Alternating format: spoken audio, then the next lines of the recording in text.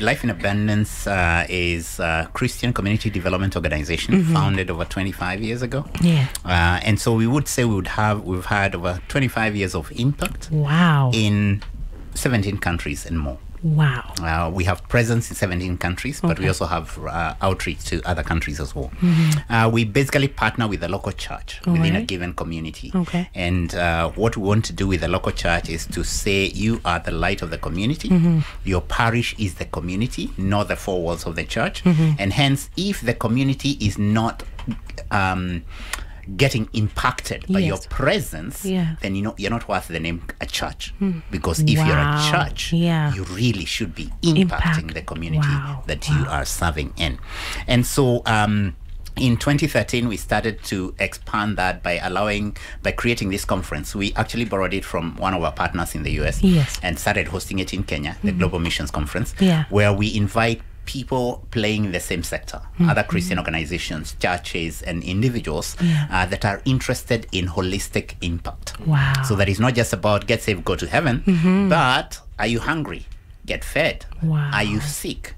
Get well. Whatever it is, so that we are addressing the real issues in a way that says you are to represent Christ holistically. Awesome. Wow. And so 10 years ago, this will be our 11th Global Missions Conference. Like well said here at the Catholic University of East Africa, we will be, starting from 7th morning to 9th evening. So throughout the day, we'll be having the conference there.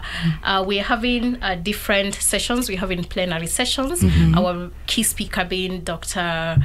Kwame Rubadire. Wow. Yes, and of course the others that we have outlined, Dr. Florence Muindi, Dr. Hesbon Kange, who's our CEO. We will be having other speakers for the breakout sessions. So we are having plenary sessions every day. We are having breakout sessions every day.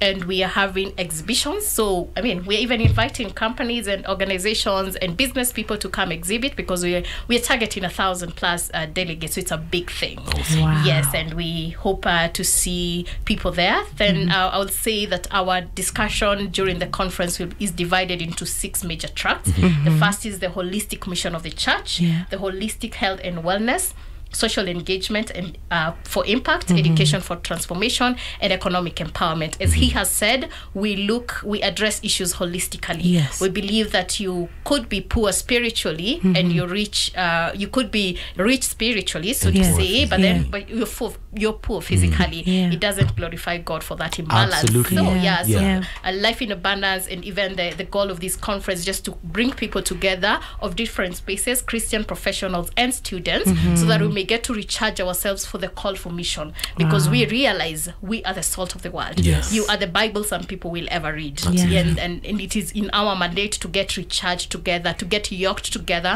because our conference theme this year is Yoked Together for Holistic Impact. That is from 1 Corinthians chapter 1 verses 10. Ideally, many a times we tend to think of big things. Yes. But I would say impact is really the small steps that you take in any one given instance. And perhaps even before my colleague comes in, I would say, as you think about what is impact, then you have to ask yourself, how does one make that impact? So that if you're thinking about, grand corruption, then you might be thinking, I need to be president, I need to be that. But you can make impact where you are. Wow. That's right. Well said. And would say that impact is a change that we're influencing in a positive manner, something that is good, but then we are taking an initiative to make it better. Something that is bad, we are making an initiative to make it good. Yes, so impact happens in all spheres of life, as my colleague has said, and more to us as Christians and what has been entitled to us. Wow. Yes. I like that. And let me ask, we have different people listening to us today. We have young people, we have the older people, we have the middle, and maybe they're wondering, maybe the young people are thinking, hey, do I really have what it takes to make impact? What's with the way things are going with the economy, the country is going, the way it's going? So can a young person be of impact in this generation?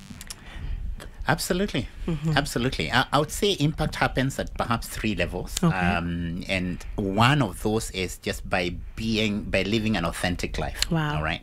The second level of that is taking an interest in other people, so that you take a genuine interest in other people and the people around you. Yes. And as you take that interest, you get to notice things that you could be helpful in terms of their lives are concerned. Yes.